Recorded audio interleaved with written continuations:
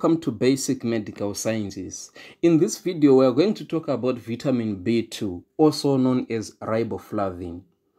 Right, as usual, you know our usual table, characteristics of vitamin B2. What are the active forms of vitamin B2?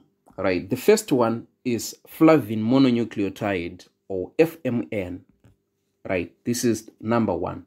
The second one is flavin adenine dinucleotide, or FAD.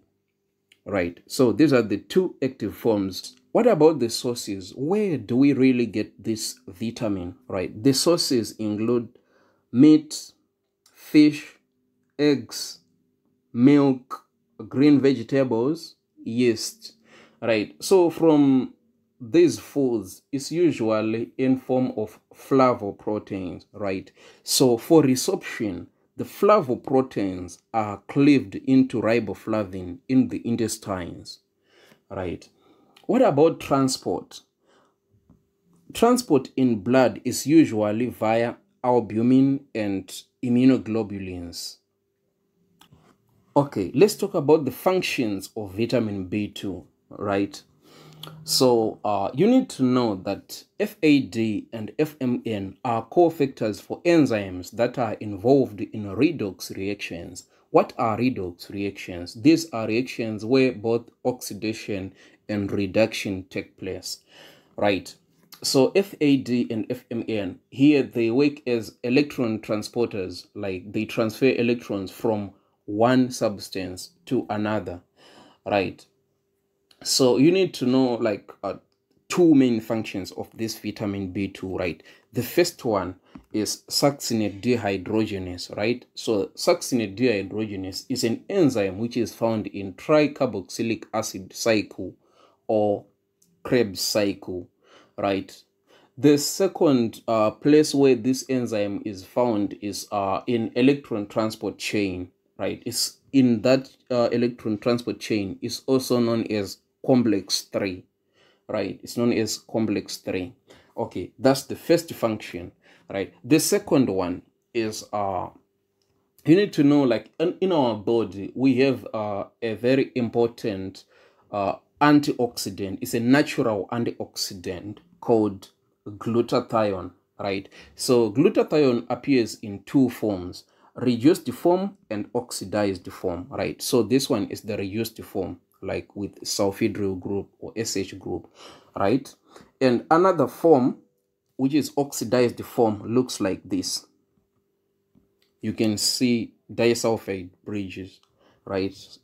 So this one I said is oxidized form, right? So you need to remember there are some reactions in our bodies which releases free radicals, right? Free radicals are dangerous to our DNA, cell membranes, and enzymes, right?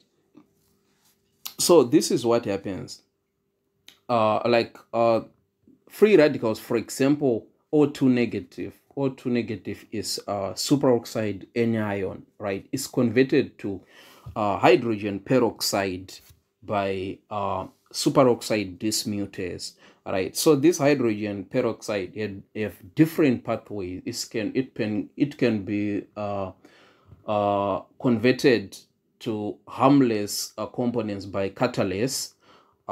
But in this case, I just want to talk about like the role of a glutathione, right? Glutathione pathway, right? So what happens is this hydrogen peroxide will react with the reduced form of glutathione to form like the oxidized form, right? So this happens in the presence of a glutathione peroxidase. Glutathione peroxidase is an enzyme which mediates this pathway, and it will release water, right?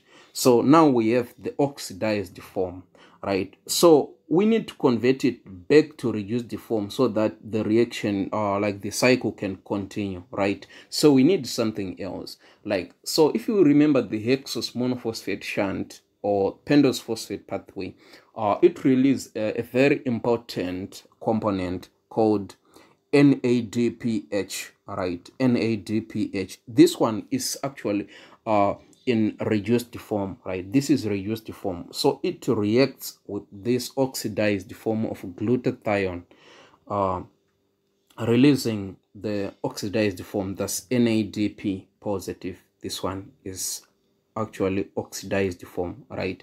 So this pathway is catalyzed by an enzyme known as glutathione reductase. Why am I telling you this? It's because FAD, or we can just say riboflavin, is a component of this enzyme, glutathione reductase, right? So what are the two the two functions once again, right?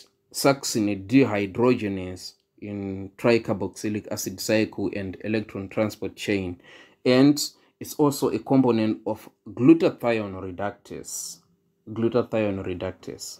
Okay, let's talk about vitamin B2 deficiency, right? What causes this deficiency? In general, malnutrition, right? Other causes include like some restricted diets, for example, vegan or lactose free, right? And also in the body, like they can be increased demand, right? For example, if the person is pregnant or during lactation, right, they can be increased demand for vitamin B2, right? What are the clinical features? Now you need to okay, I will just tell you like the 4 features, and then I will give you a mnemonic to remember the most important ones, right? Okay, let's start, right? So the first feature is called corneal vascularization. That's vascularization of the cornea, right? The second one is chelosis, right? Chelosis.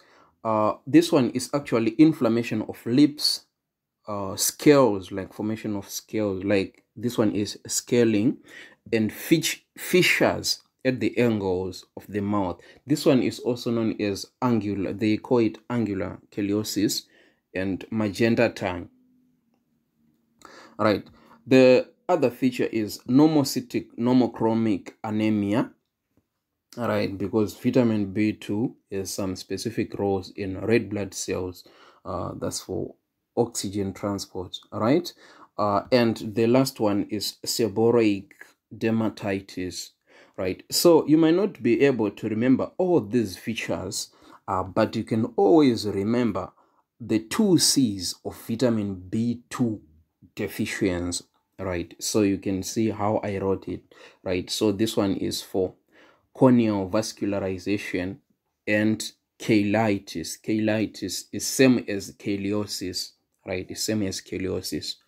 Thank you so much. Please make sure you subscribe, like, and just leave a comment in the comment section.